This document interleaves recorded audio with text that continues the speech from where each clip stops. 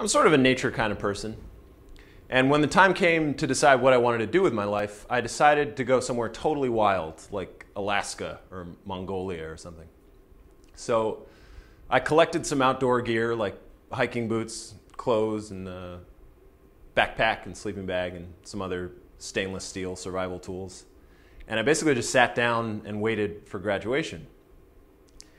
But when the time came to do it, I thought to myself, what is the point of this, you know? What would this do? So I decided not to go out into the middle of the woods all by myself. And instead, I sort of went in the opposite direction on the map, to a place that was even wilder.